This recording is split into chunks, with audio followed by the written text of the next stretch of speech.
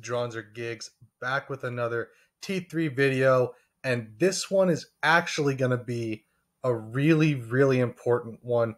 You can see I've got my little icon here, so we're going to kind of keep that out of the way so we can focus on the heroes and all that kind of stuff. This video is on composition. Saw a lot of people asking about it. I even got onto one of Atomic's videos that I was watching, and there were a bunch of comments saying, "Oh, can you guys talk about composition and hero switching and all that kind of stuff?" So I decided I'm going to go ahead and do a video on it for you guys so that we can educate all the players of T3. And you guys know I've got the guides, and now this is going to also be in the guide section for that playlist. And if you guys want to talk about some of those comments and see what I'm kind of referring to, I actually posted that, so that'll be on like the post around 1 a.m. or something like that. Actually has those screenshots. If you're curious, like, oh, is that actually something people are talking about? It is. It's something a lot of people are really kind of worried about. They want to know more about it, especially with how prevalent ranked has been lately. So obviously, first thing we're going to get right off the bat is team composition. What does that even mean, right? So what that means is that is the combination of heroes that you have on the battlefield at any given time. And for 5v5 ranked, it's going to be 5 is your team comp and 5 is the other team comp. And it just depends what heroes you have on the field in that game and during that game. And that's your composition, right? It's that combination of heroes. And because each hero has their own special role, obviously that's going to play a big part in what you guys want to run or what you want to play, how you're going to kind of set up your team. And obviously a lot of you guys are solo players, right? So we will kind of touch on that. This one's kind of going to just be no gameplay, literally just the list of heroes that I have right here. We're going to explain everything for you. And then we'll do a second video more on the topic of switching. And then the first thing that I want to say, right, obviously you guys are like, well, why can't I just play whoever I want? That is totally fine. And you'll see in a lot of videos that some people might run a good team comp and the other team doesn't, and that team still wins even though their team comp's not as good. And that is because they have a heavy damage comp, right? Their composition for their team is focused on killing the opponent faster than they can kill you. And most of those games are a high-skilled team versus a low-skilled team, and the high-skilled team they all pick damage dealers and they just kill really fast, and it doesn't matter. And realistically, what that means is the team is good enough that they don't have to worry about team composition. You've seen a lot of Atomic's videos, a lot of my videos. You'll see that happen where the other team is just simply better, or you'll have somebody that actually just carries the team. They get like 25 to 30 kills, and it's their fault for either carrying the team or letting the team down, and you'll see a lot of that. So composition is something that's really important, especially because if you have a perfectly symmetrical team comp, then you're actually going to see the higher skilled team come out on top. As long as if they have the same heroes across the board and it's a good team comp, then the higher skilled team is going to win. I do want to talk about the Vanguard, right? So one of the most important heroes to have on your team is the Vanguard hero, right?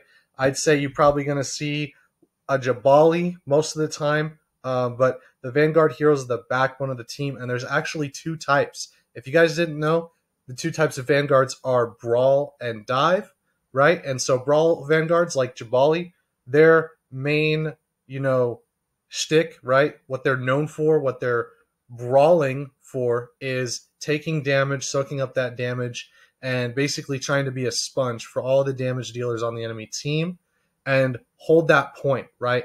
You want to put your Vanguard on the point, and that's where they stay. That is where all of the high games where you just push the payload real fast, or the control games where you keep the payload, you keep the point the whole time, right? And you kind of sit there and it's 100 to like 0, 100 to 30, something like that. And it's usually because you have a really good Brawl Vanguard sitting on that point or on that payload, just covering it and keeping it, right? Then your dive vanguards, which we will talk about here, are actually going to be Fade, right?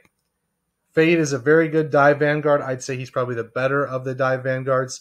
But your dive vanguards are going to be him and Victor. We're not really going to talk about Ono because he doesn't really have a place in the meta just yet. That would be your dive vanguards, just those two. And then Kelvin's not very good. We'll just put him here just for the sake of it. And then Victor's going to be your dive vanguard with Fort, Ruby, and Jabali as the Brawl vanguards. I'd say Kelvin kind of would be in there, but he just kind of sucks right now. He needs some love from the devs. So your dive vanguards are going to be primarily focused on taking out the Brawl vanguards. They dive into the action. I mean, both of them have a dash, right?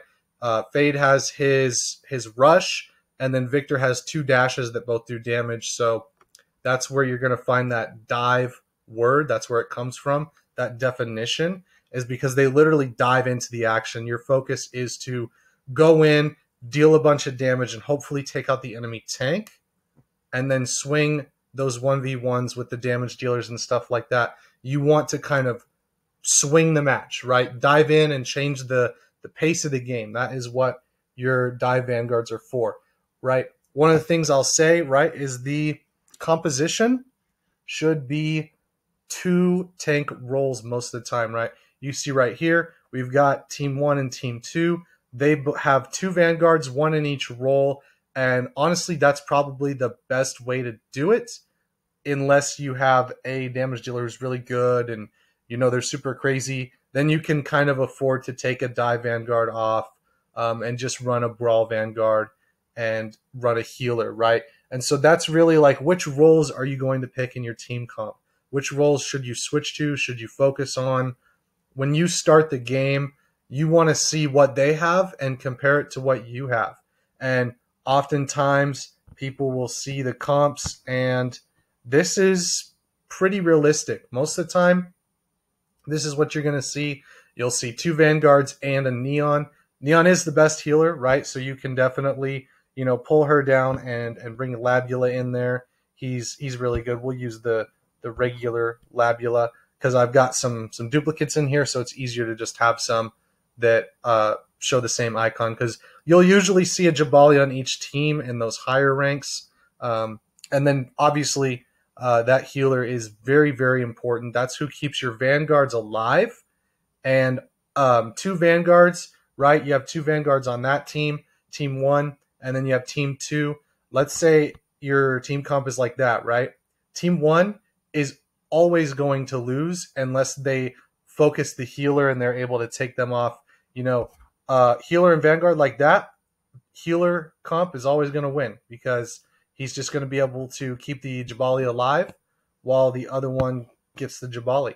So a lot of time, that's what you'll see. You'll either see the 2 tank and a healer or tank and healer. Those are the best team comps. That is the backbone of the team composition right there. You want to have a tank for the point, and you want to have a healer to keep that tank alive, right?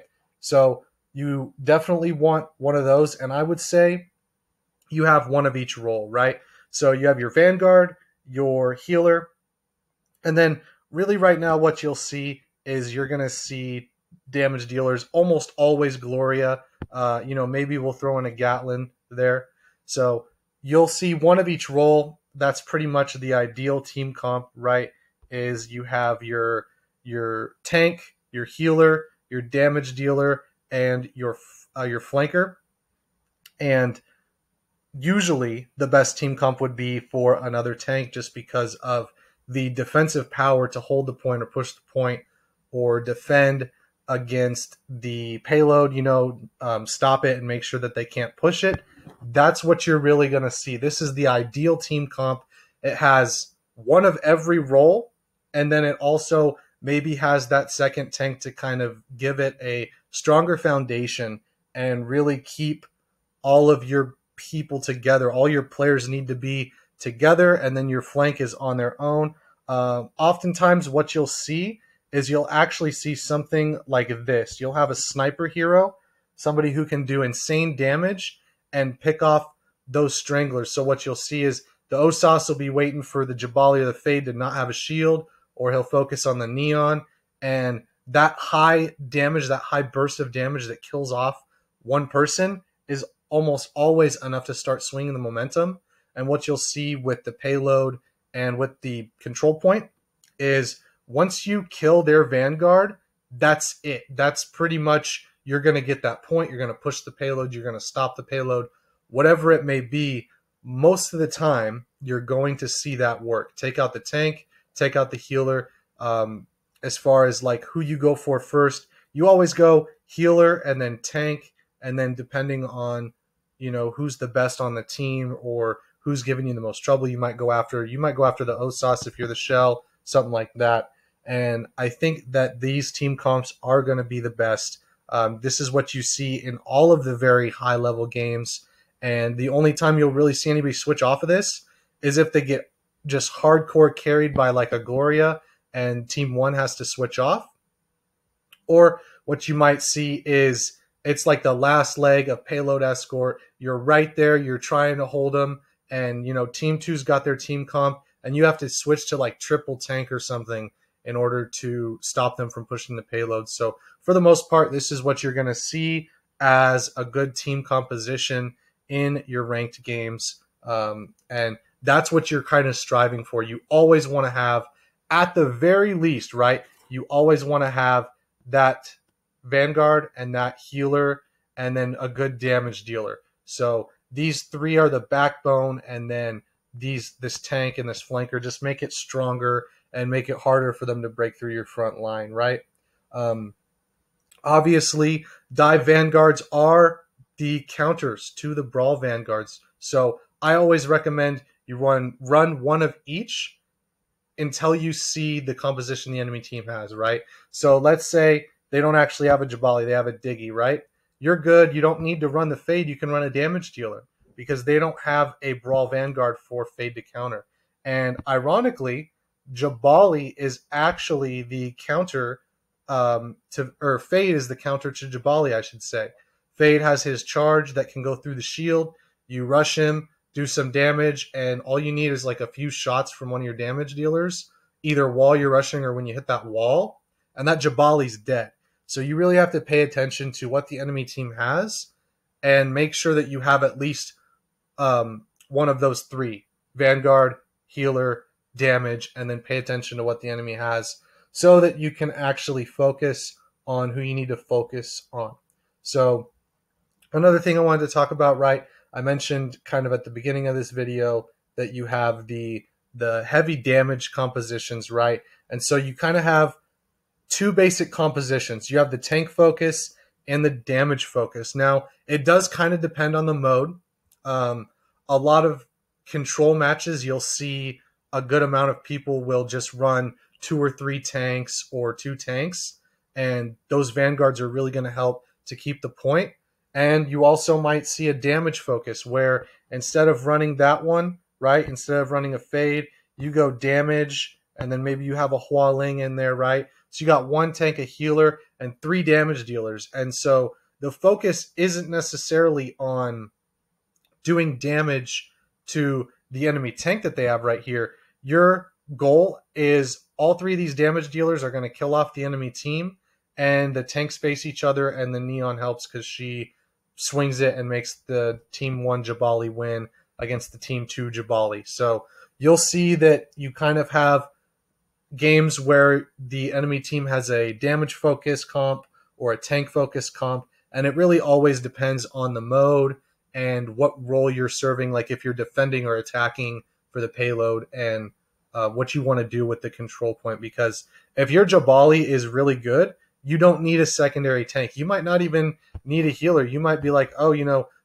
our Jabali is so good that he's completely countering it, and it doesn't matter who the 5th one is. So you do have the opportunity to carry the team depending on who you pick and who you play and how good you are and stuff like that.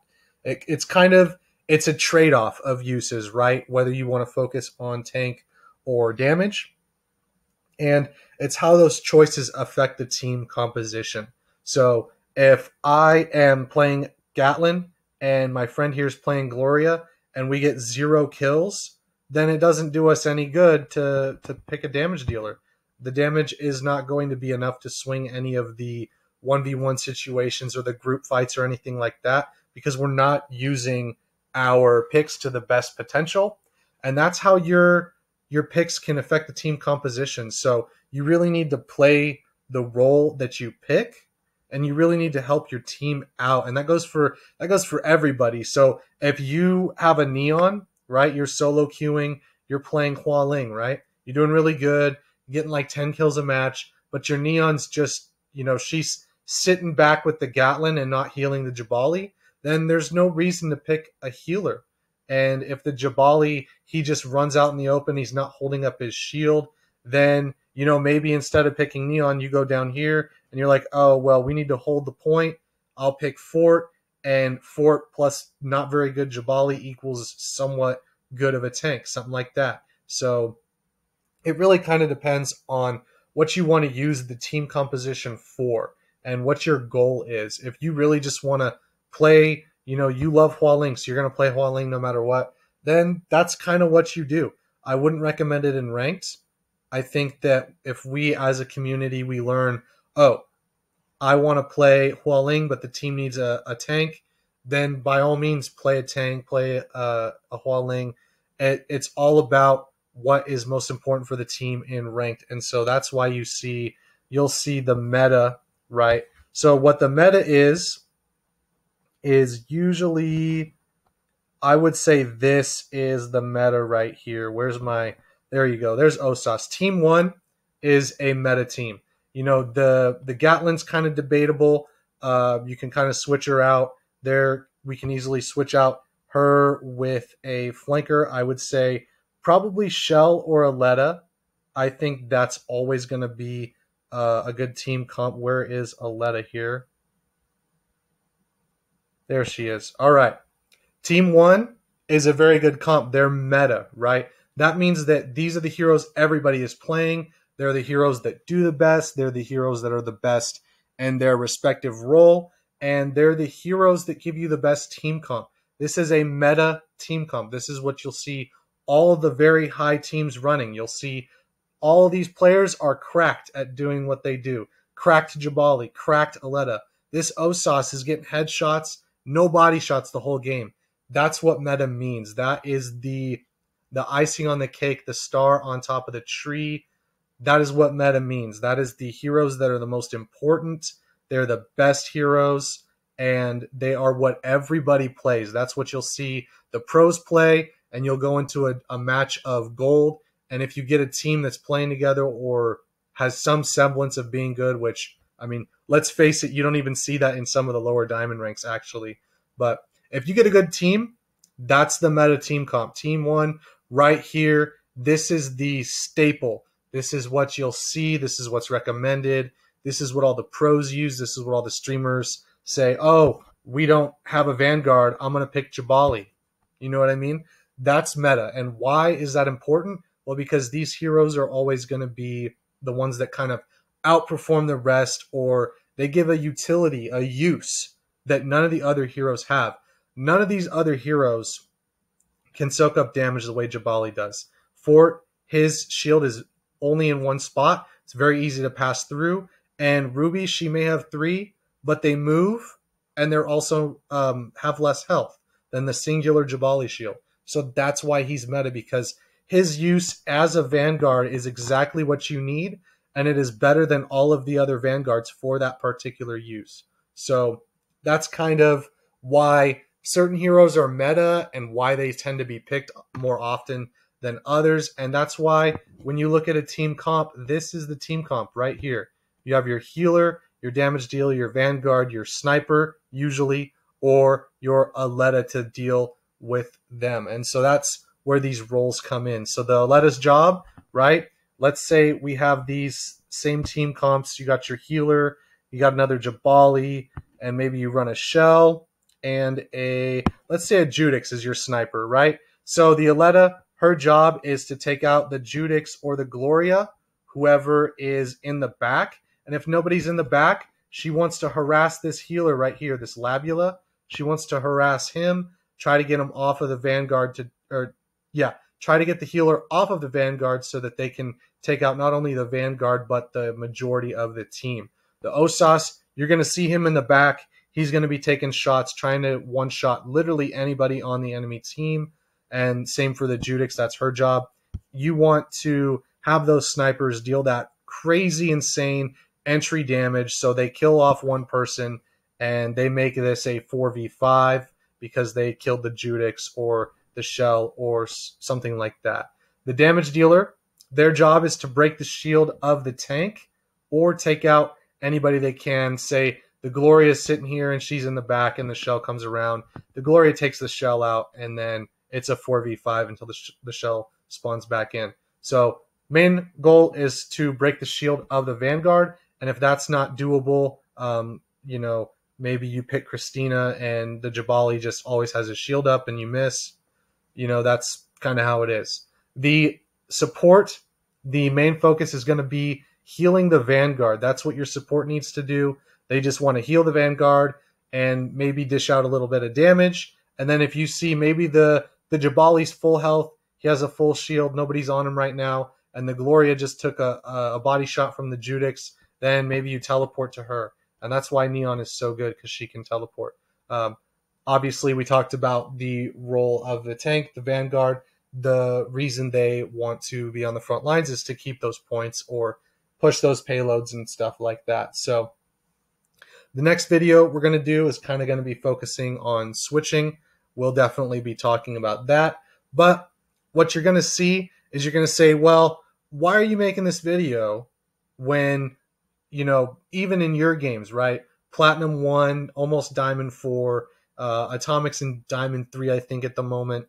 Why are you making this video if nobody chooses this? Well, we need to get this out there. A lot of people are asking, what's a good team comp? What do I do? How do I decide to switch? All that kind of stuff.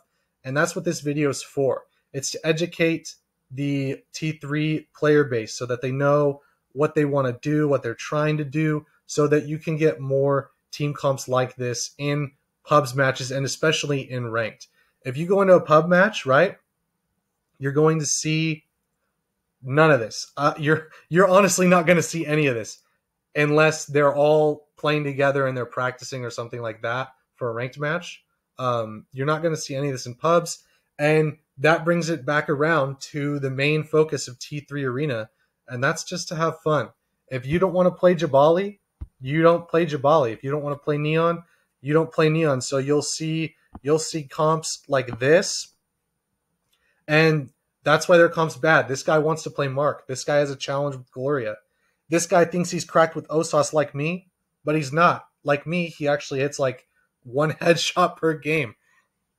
You're going to see that because in pubs, most people just want to have fun. You take it to ranked, you're in bronze or silver, and you still see this. And what happens is if your team's better than the enemy team, you can still see that damage dealer stomp where this Gloria goes crazy, this Osas hits a bunch of headshots, and the Jabali, he doesn't really do anything. So that kind of brings it back around to this bottom slot here, which I haven't really talked about. That is the skill-dependent slot. What is that? Why is that even there? So what that is these heroes, they maybe aren't the greatest. Maybe they're cracked in the right hands, but they are skill dependent. They are maybe, this Victor's a counter to the Jabali because he can one-shot him. But if you aren't good with Victor, you're not going to use him to the fullest potential, and he's not going to be good in his role. You're better off picking Shell, who is a meta pick, or Aletta, who's a meta pick, than somebody like Vincent, who you have to be good with in order to kind of get that insane value. We'll kind of put Osas in the skill dependent here. It's kind of debatable whether you guys think he's skill dependent or not. We'll just put him there for now. You can move him out if you want to. But most of these heroes, the only way you're going to use them and the only way they'll be valuable to the team comp is if you're insanely good with him. Ono is the best example because I was top rank, not number one rank, but in the top 100. I think it was 68 or 70 or something like that. And I was really good with him, and I found a lot of uses for him. And then I was like, oh, hey man, you should get Ono. And my buddy was like, oh, that sounds awesome. I can't wait to use him. Picked him up, used him for one game. He's like, this guy sucks, needs a buff. That's why these heroes are where they are. These heroes are very difficult to be good with. They're very difficult to use, and you won't really see them. But if they're a high skill player, the Kazuma could be the turning point of the game. He could be in the air taking out everybody, and you could be like, why is nobody taking out the Kazuma? I'm the Jabali. I'm holding up my shield, and no one's stopping the Kazuma, and I can't get to him. Well, the Kazuma is really good, and that's where his skill dependency comes in. And a lot of times, that's where team comps tend to fall apart. You have a Vincent who is just, he's on fire. He's in the backline. He's taking out your tanks. And what you end up having is your team comp up top with the Jabali and the healers and all that. Instead of playing like this, they're like, oh my God, we have to switch. And so the Aletta's like, I can't get him. Neon's like, I can't get him. Jabali's like, I can't get him. And that's when you see comps with like a Gatlin and then a Skady, and you see the team comp just devolves. It turns to mush. It goes out the window, and everybody has to try to take out this skill hero who's absolutely insane. Or you'll see the same team comp like this. Somebody's playing Zero Kelvin, and they suck. So these guys, all these damage dealers can be popping off, but their Zero Kelvin's not pushing the payload. He's just sitting around, not using his hero to the proper role. He's not doing what he should be. And so it doesn't matter how much these guys pop off. This Jabali sits on the payload with his Labula, and those two just carry the payload, push it, and it doesn't matter because they just are able to get it, and no one even stands on the payload to stop it, and that's why you lose. Even though you have a tank, maybe he's just not very good. You know, the player who plays Zero Kelvin wasn't very good. The player with Vincent isn't very good, and that's what you'll also see. That's another way that these team compositions can be kind of flipped on their head, and it can actually go against you if you might have a great team comp, but if your skill is not there, it just doesn't matter. So that's pretty much it for the video. We'll go back to our regular team comps for what is good. This right here is actually a really good team comp. And then I think we'll probably go double Vanguard right here. You got to dive, and then we will grab, where's our Neon? There we go. So these are really common team comps you're going to see. Like I said, we'll just kind of reiterate what you want. You want one Vanguard one Vanguard with a healer, right? Always on the hip. You want a damage dealer, and then I would say you usually want a flanker, but you can substitute depending on how good of a damage dealer you pick or what the enemy is running. You always want damage, healer, Vanguard, right? The best team comps you're going to see usually have 2 Vanguards or 2 damage, and usually a flanker who's pretty cracked, you know, like Shell or something like that. And then you'll see the Aletta on the enemy team. Those are the typical team comps you're going to see, and those are the ones that are going to win you games because they have the meta heroes. They have those heroes that are not only very good, but are being used for a specific purpose. So that's the video for you guys. Definitely let me know in the comments. If you have any other questions, jot them down and I'll respond to them. You guys know I'm really good with responding to comments. And drop a sub. Drop a sub because we are going to be talking about the other part of this that is switching in the next video, probably around Monday, depending on how school goes for me. But keep your eyes out. Keep your eyes peeled. It's going to be a good one. And hopefully this was educational for you guys because team composition is very, very important in T3 Arena's ranked scene. And hopefully you guys learned a lot. Peace out.